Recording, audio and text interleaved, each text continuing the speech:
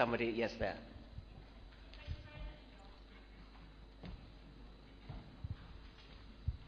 Who's got the mic?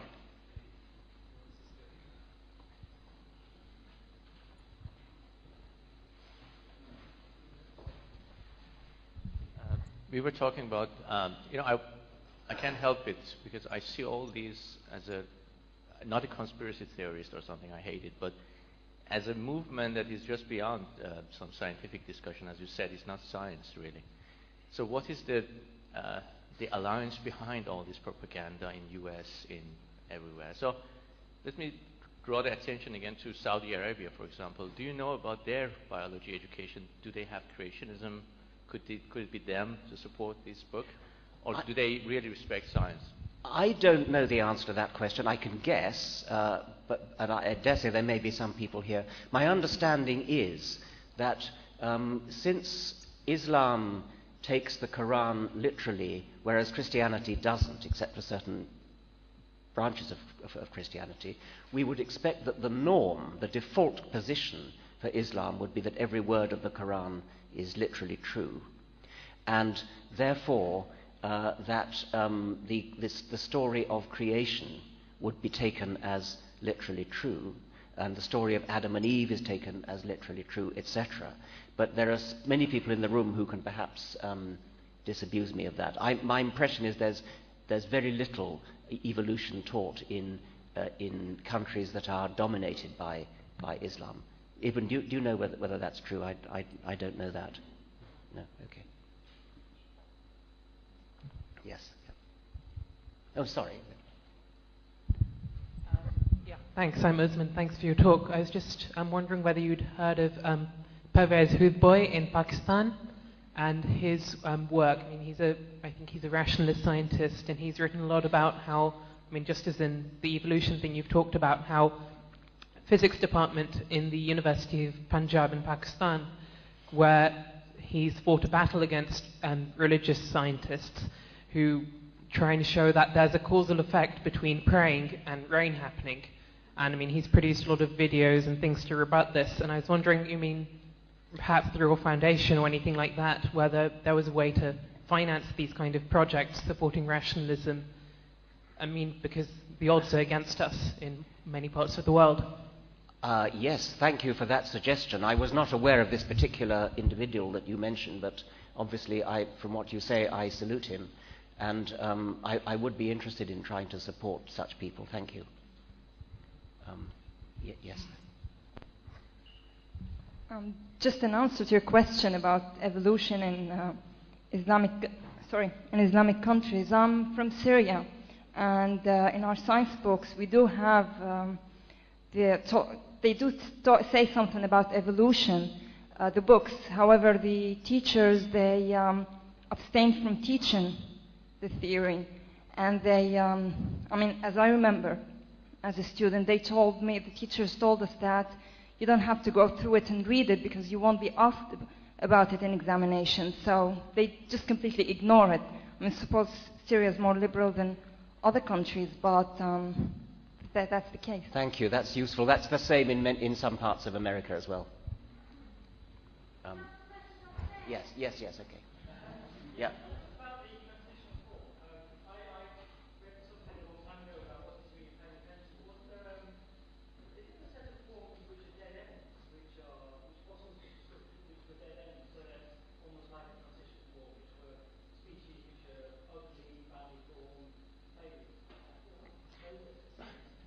Well, a dead end, I suppose, would just mean a lineage that died out, of which there are vast numbers. That's certainly true.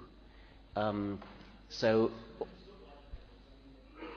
they wouldn't look like intermediates necessarily, but something more than 99% of the species that have ever lived have gone extinct, and so in that sense, they're dead ends.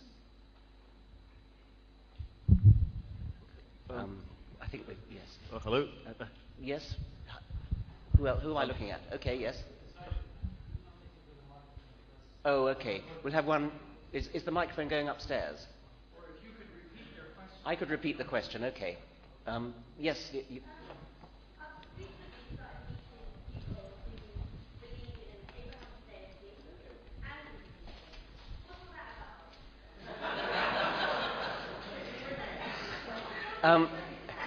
The questioner has recently met people who believe in an Abrahamic deity and in evolution. What's that about? Well, that's true of most respectable Christians and Jews. It is true of the Archbishop of Canterbury. It's true of the Pope with certain reservations. It's true of most of the bishops and educated priests. So there's nothing unusual nowadays in combining belief in an Abrahamic deity and in evolution. When you say, what's that about? I mean, I agree with the implication of your question that there is a certain incompatibility, but that's not the way they see it. Yes, that's the other one next door. Now we've got a microphone too. Hi, I'm from Pakistan. I teach at university there. And first of all, I'd like to say that the lady who recommended Pervez Hoodboy, that's an excellent recommendation. He is arguably the foremost rationalist and scientist in Pakistan, and I would highly recommend you working with him. When I began to teach at the Lahore University of Management Sciences, and I was teaching in part sections of your book, The God Delusion, and my friend in the biology department was also teaching evolution. Suddenly, at our university, we saw this series of books come into the library of Harun Yahya. And the right-wing faculty members began to encourage our students to read Harun Yahya, particularly in opposition to what you had been writing.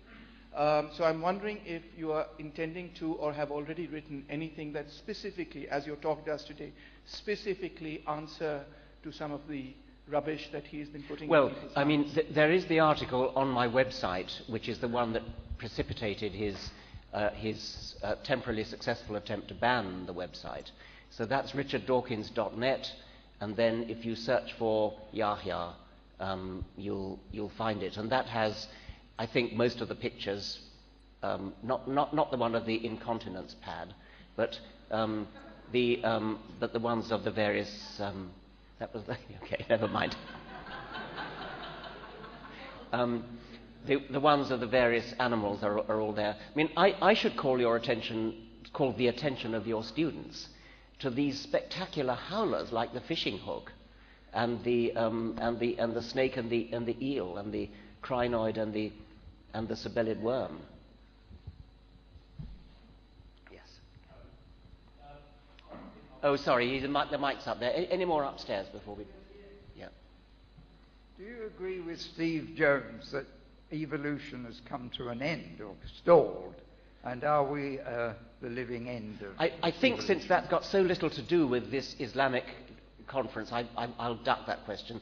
It's the commonest question I get asked after every lecture, and I can hold forth for half an hour. But I think, with your forgiveness, I won't. We better wait for the mic. Well, I can repeat the question, okay. Yes.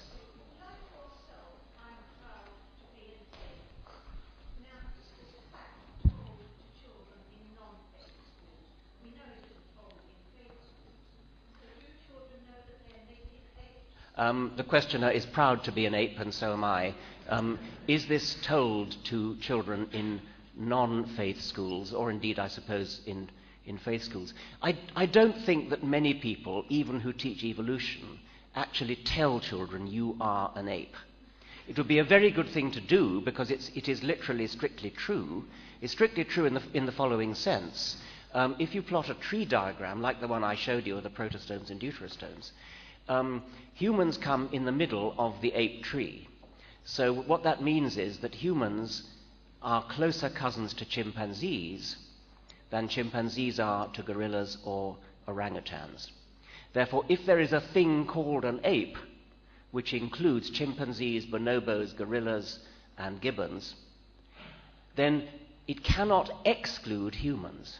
There is no zoological category, no taxonomic category, which includes chimpanzees, bonobos, gorillas, and orangutans and gibbons, and excludes humans.